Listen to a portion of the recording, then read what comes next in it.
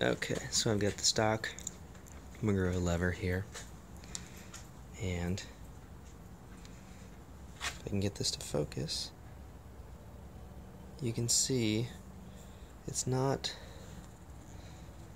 a round post, it's more like the side of a cylinder. The profile matches the bright part.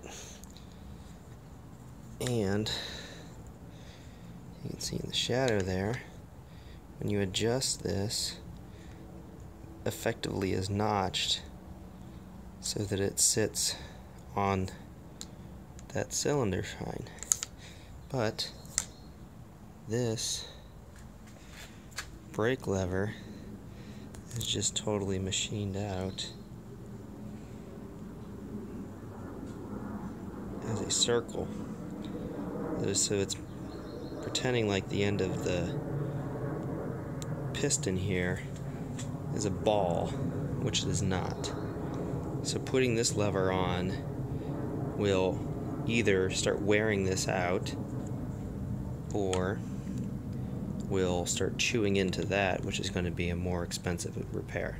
So this lever is useless to me.